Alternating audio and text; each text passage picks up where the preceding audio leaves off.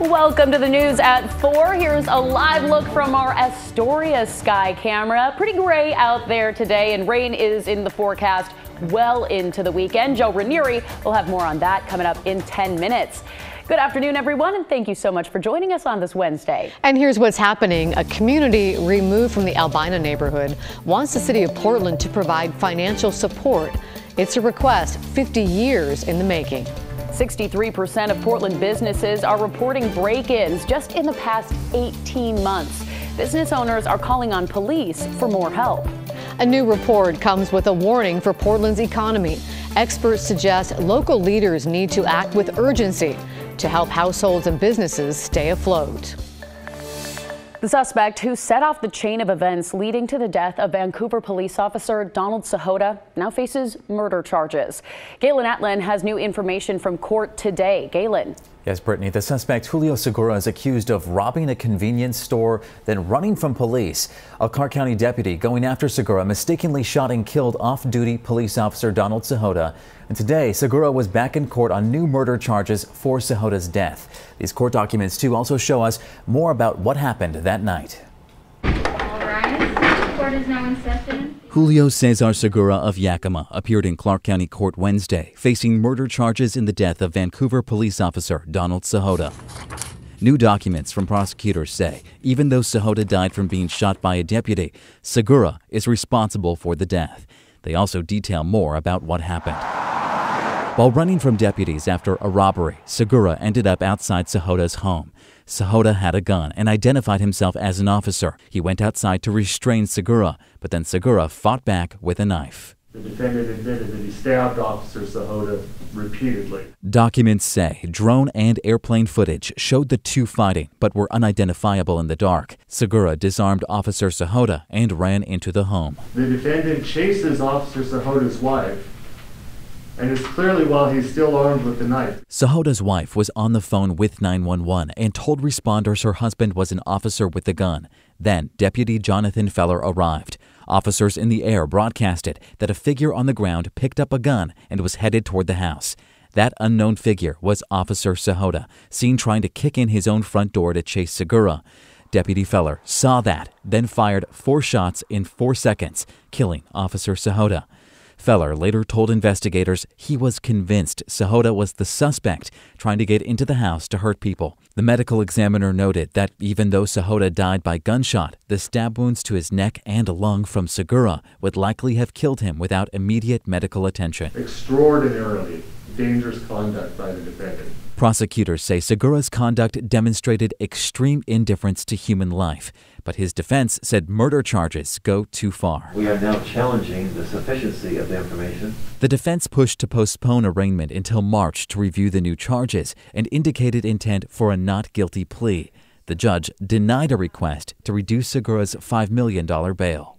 Not difficult for the court to determine that there is a significant risk to the community in this case. Now, a lot of this new information comes after investigators compiled and synced up videos and audio from the drone, airplane, Segura's own confession, and Mrs. Sahota's 911 call. Back to you. Thank you, Galen. Unjustified, unwarranted, and unnecessary. That's how the family of a man shot and killed by a Portland police officer describes their loved one's death. And now they're filing a lawsuit against the city of Portland. You might recall Michael Townsend was shot and killed in late June of last year.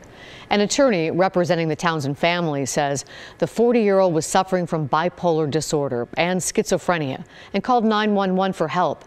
First responders rushed to a motel in the Lloyd district, and as you can see in the video, Townsend approached them. He had a sharp object in his hand. Townsend was shot and killed by Officer Curtis Brown, who was cleared of any wrongdoing by a grand jury. The family has filed a lawsuit against the city of Portland claiming police never should have responded. They believe mental health professionals should have instead. This case is not anti-police. It's not anti-cop. It is pro-change in policy so that these types of killings don't have to happen again. KGW reached out to Mayor Ted Wheeler and the Portland Police Bureau for a comment on the lawsuit. They both got back to us saying they do not comment on pending litigation. A group of Portlanders is pushing the city to offer restitution after their families were displaced from the Albina neighborhood in Northeast Portland 50 years ago. Ashley Korslin explains. They tired of not getting what they deserve. A renewed push for restitution from Portlanders. An unfulfilled promise. Like this woman who goes only by the name Bird. Well, this battle's been going on since it started, right? Since the 60s and 70s.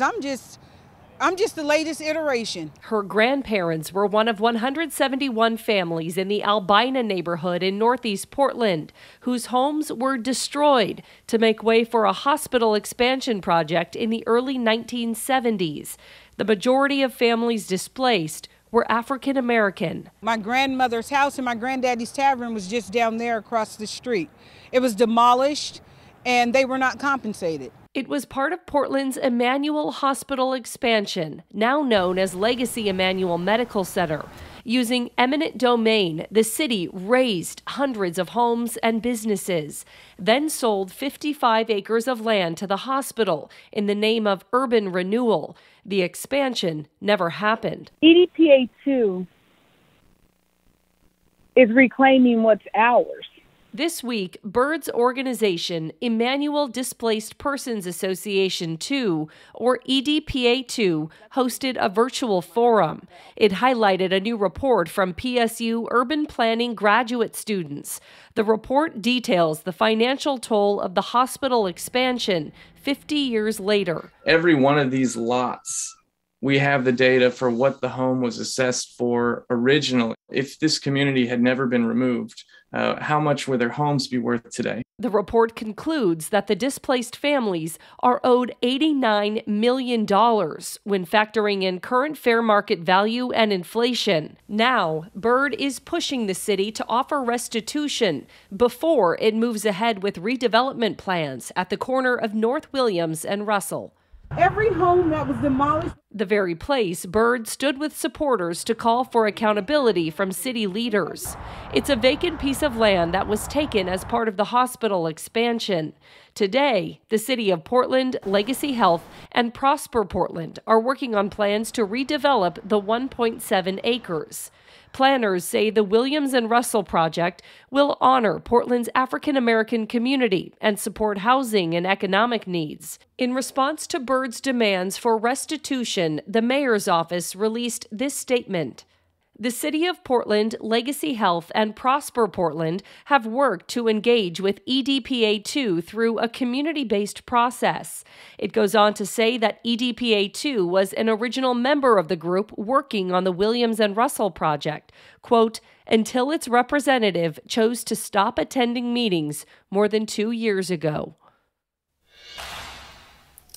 Now, Bird says that there were a number of reasons why she and her group, EDPA 2, stopped working with the city and others on this project, including an emergency medical condition that she says she suffered. She also says that she felt people in her group were not being heard by the city and others working on the Williams development project. And I do want to point out that I pushed back to the mayor's office asking specifically about these demands for restitution and their comment on that. And so far, I have not heard back. Laurel. We'll see if we do hear from them. Thank you, Ashley. A new Portland restaurant has gone through 4 break-ins in 3 months, all before its grand opening. The restaurant's owner, Ezekiel Gutierrez, says thousands of dollars of tools and equipment were stolen. Surveillance cameras at Mi Cava and Cocina caught one of the suspects who broke into the restaurant. This was in late January. The cost of these break-ins is a big deal, but what bothers Gutierrez the most is the lack of support. He claims authorities aren't doing enough to find the thieves. But people have to do something about it. I mean, all the businesses, people are losing their business, their livelihoods, all the work for the life's work. A business advocacy group called Bricks Need Mortar found that about 2/3 of its small business clients have been broken into or vandalized over the past year and a half. The Portland Business Alliance released their 2022 State of the Economy report today. It looks at everything from the cost of living to tourism to employment. Maggie Vespa breaks down that report. We've assumed positive population growth. We've assumed jobs recoveries from previous recessions. Those assumptions are no longer valid. The lack of positive, given that it's sort of been an assumed positive in the past, sounds inherently negative. One element of this report people should really pay attention to is, what does it take to live in this region now? What is the income it takes? And for a family with 2 parents and 2 kids, $93,000 plus is what it takes to sustain life here. That is a very high income. Can I ask you about some of the stats?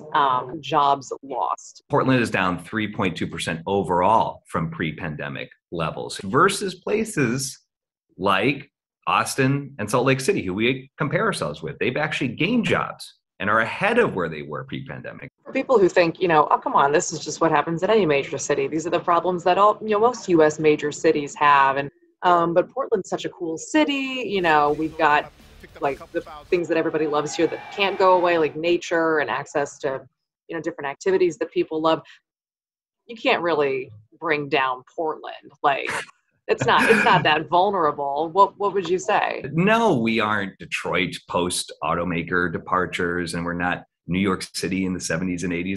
But we do have to act differently if we are to change the paradigm and start to think about embracing new policies that welcome and compete for households and for business. Maggie Vespa, KGW News.